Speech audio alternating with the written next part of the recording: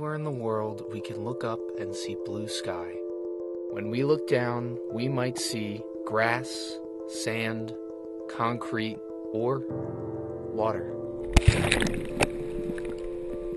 70% of the Earth's surface is water, and in it, life thrives in all forms.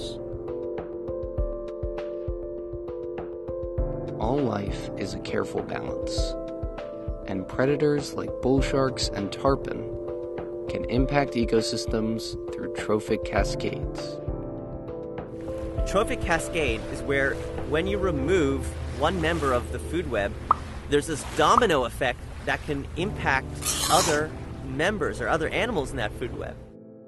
Both bull sharks and tarpon are big predators here in South Florida, in our coastal habitats, and we know very little about them.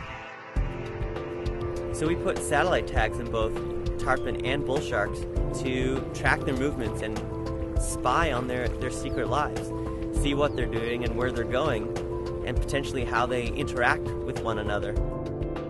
And it took me a little while to realize this, that a fish that literally is bigger than I am is prey for something else. And so while the tarpon are migrating along and finding out their prey, the sharks have figured out when the tarpon will arrive, and they love tarpon, as a snack. How could the tarpon avoid the bull shark to get the food it needs? It could hide. It could defend itself.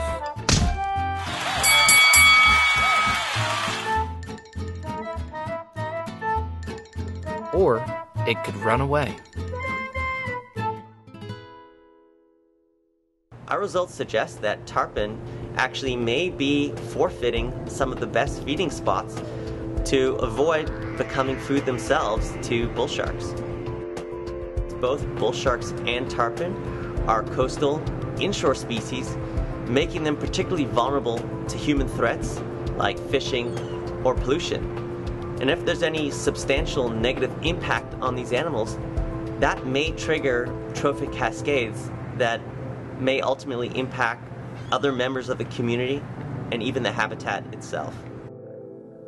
We all see blue, whether it's looking up at the sky or out at the water. The key is to delve beneath the surface, because you cannot protect what you don't understand.